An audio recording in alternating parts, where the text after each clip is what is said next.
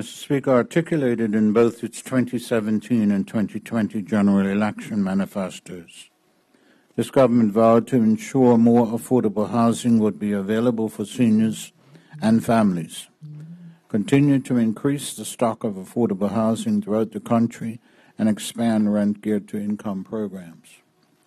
Mr. Speaker, I rise today for the purpose of providing proof that this government stands by its housing commitments through the Bermuda Housing Corporation. But before that, Mr. Speaker, I must provide some background to this Honourable House.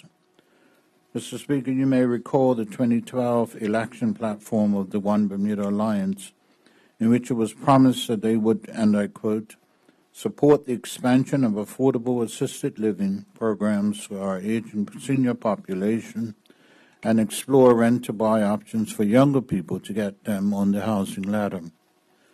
So neither of these two promises were kept, thus leaving our huge demand for housing when we returned to government in 2017. Mr. Speaker, routinely, including prior to 2012, the BHC has had a waiting list of individuals and families seeking affordable housing or attempting to utilize other BHC programs that assist persons to purchase properties. However, Mr. Speaker, this is why this administration made the 2017 and 2020 election pledges, because the numbers produced were not enough to support Bermudians to fundamentally accomplish the reality of a rental unit or home ownership. Therefore, as mentioned, this government stands by its commitments, and through the Bermuda Housing Corporation, I'm pleased to share the following facts. 1. Mr. Speaker, between 2018 and 2022, this government has supported the BHC in adding 48 new units that will be or are currently being utilized to either 1. Provide affordably priced housing to Bermudians through the rent-geared-to-income-based scheme, which is capped at 35%, 25% rent, and 10% savings of their total household income, or 2. Provide affordable properties for first-time homeowners. 2. Mr. Speaker, between January and November this year, BHC added 18 additional rental units to their housing stock, and 3, Mr. Speaker, between January and November this year, the BHC successfully housed an additional 42 families, bringing the total amount of families housed under the BHC to 578.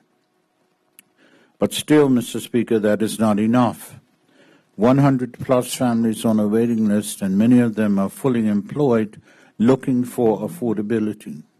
This is why we have been pushing since 2017, even in these hard economic times, to be able to do something dramatic to address the problem. Mr. Speaker, I invite you and fellow honourable members to recall that on the 7th of October this year, I announced the Bermuda Housing Corporation Residential Rental Unit Renovation Program, which will see the refurbishment of 137 older housing units, inclusive of 77 additional new units, become available in the medium term at a cost of $21 million. These 77 units are the entire vacant and derelict inventory owned by the Housing Corporation. Another sign of the effects of a lack of funding, the inability to maintain the current housing stock. In addition to this program, the BHC will see an additional 18 rental units available for use by July 2023 through other ongoing programs such as the Economic Stimulus Program and the BHC Maintenance Program. Mr. Speaker, there is no denying that Bermuda has an extremely high cost of living, and this government is doing everything in our power to address this issue in the long term. But in the immediate, what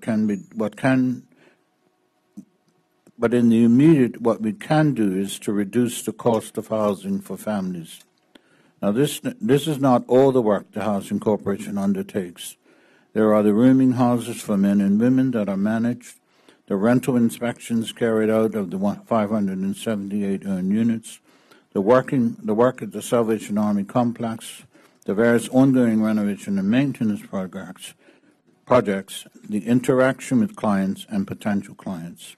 Mr. Speaker, we will not cease in our efforts to address the housing needs of Bermudians through the provision of affordable and appropriate housing initiatives We will continue to devise creative ways to meet this commitment and will not stop until the problem is resolved.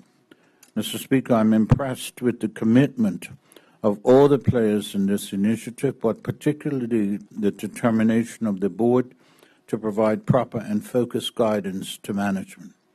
Mr. Speaker, I'd like to publicly thank the Bermuda Housing Corporation Board, ably led by our own MP Christopher Famous, management and staff for the tremendous job they do to further deliver on the BHC mandate of providing affordable housing for Bermudians. Thank you, Mr. Speaker.